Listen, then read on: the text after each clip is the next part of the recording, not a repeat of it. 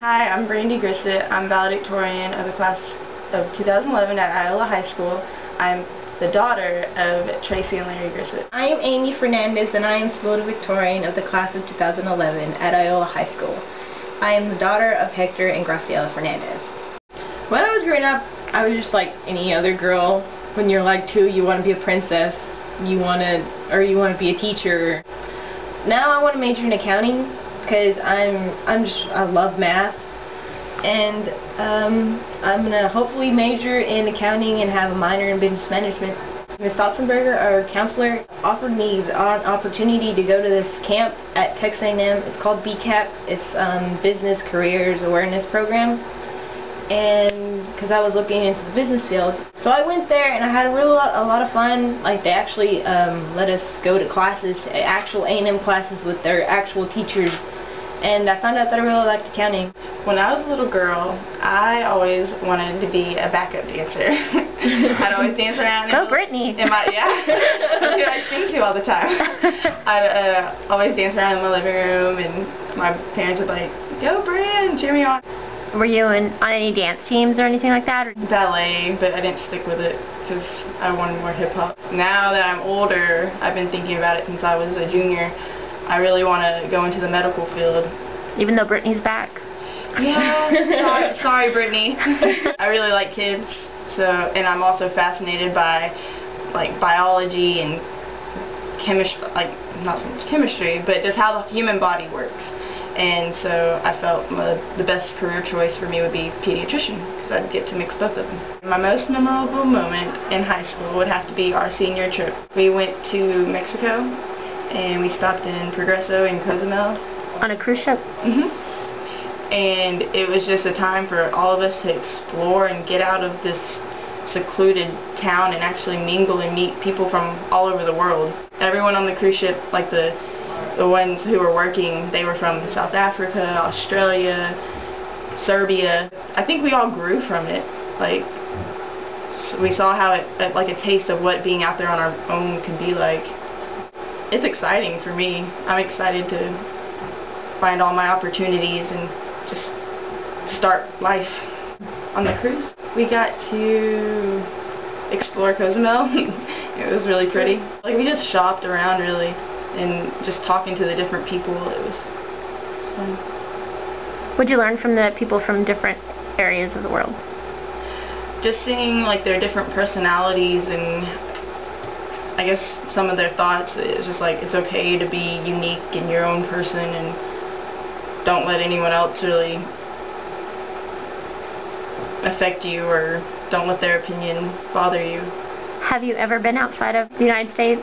No, that was my first time to go out of the country.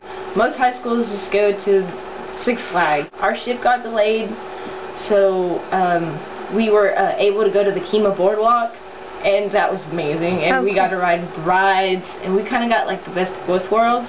We made a lot of memories. It definitely brought a lot of us a lot closer, but it sucks because we got closer and we have only maybe 2 weeks of school left, if that, you know. Brought you all together? All of our classes, like every single class of the day was the exact same way. We always had almost the exact same schedule. Then we saw how like alike we were. We're both quiet, and we both were really close to our families and our sisters. We both focus on school, and that's something we had in common. It was important to us. Yeah. So there wasn't any kind of rivalry? We helped each other a lot. Like, we always do that. Like, I know she'd help me out in my physics class, or my chemistry class, or Mr. Nelson's class. Yeah. And I'd help her if she needed help in Spanish. Yeah. Spanish? Yeah, and then she'd also help me in physics too. We'd like help each other study and make sure we got it. Check over it and explain it to the other how we got it. You studied together? We had a few study parties, actually. That's nerdy, but we did. Yeah. And most people would say we're nerdy, but hey, if it helps you get the good grade.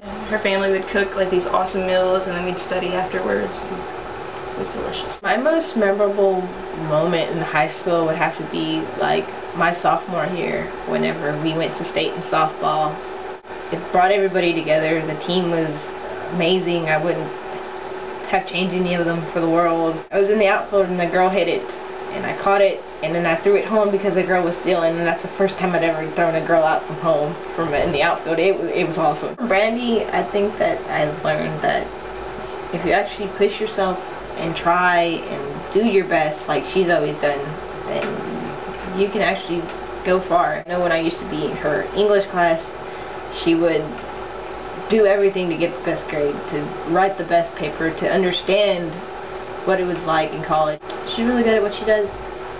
Thanks. I think something I learned from Amy is just how you don't have to stress out so much, because I mean, she would worry about her studies, but not to the point that she'd make herself go crazy about it, and she still did good.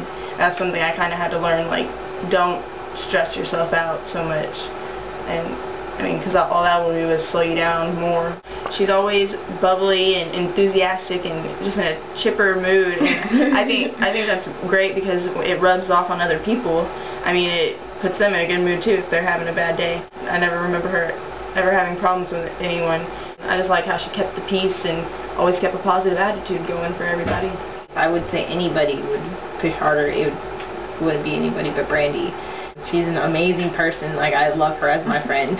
What words of wisdom would you impart to your fellow seniors as you leave? When we get, like, most people are scared of leaving, like, the only place we've known our whole lives. I just think it's a time to be excited about the unknown and what you, if you don't know what you can achieve, like, there's no limits. I mean, if you feel that strongly in that whatever goal you set is going to make you truly happy, then I don't think there should be anything holding you back. Just go for it. Dare to be great. Don't give up. If it's drama, just let it go. You shouldn't care about what other people think. The goals you set for yourself should be high, and you shouldn't let anybody stop you in reaching those goals.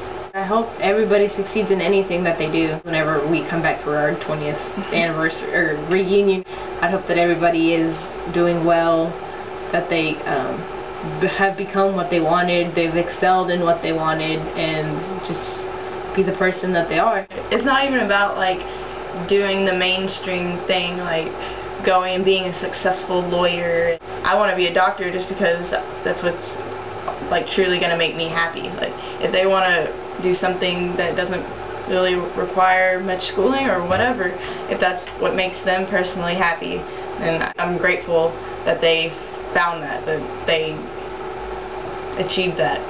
You should be happy. They should be happy in what they do. Get a job that you would love. So that's how you would define success then?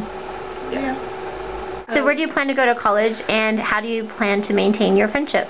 I plan on attending Texas A&M after I graduate, and like how I plan on staying in touch with Amy is Facebook. I plan to go and blend for a year, if not maybe 2. And during that time, I'm most definitely going to be, like, trying to hang out with everybody that I can from my high school, especially Brandy. Once I go to Texas State, like she said, we have Facebook or text messages. The teacher that inspired me the most would have to be Miss Lisa Brown. She was always patient and always took her time, even if it was forever until I understood it. She never got angry or frustrated. She came here to do her job, and she did a really good job at it. So. And where does she teach? She taught me algebra too. My most, like, influential teacher would have to be Miss Lisa Brown as well, because she was just so patient with you. If you didn't get something, she would go through you during tutorials, keep you after school if you needed it. She actually was, like, out there, out of her way to make sure you got this, make sure you passed your tax test, make sure you got it, so whenever we did need it, we already knew the basics of what we had to know. I love her. So what did you learn from her? I learned... Any life lessons? Just don't give up. I mean, just if you have a trouble, just think it through. Make sure you know what your next move is. What'd she teach you? Her close relationship with God was something that I really admired about her. She just, every once in a while in class, she'd tell a story about, like, Job, just references from the Bible and stuff, and I really like that about her. The patience, just because I think you need that to get through any situation in life, so you're not freaking out and stressed about it. Remember the old times.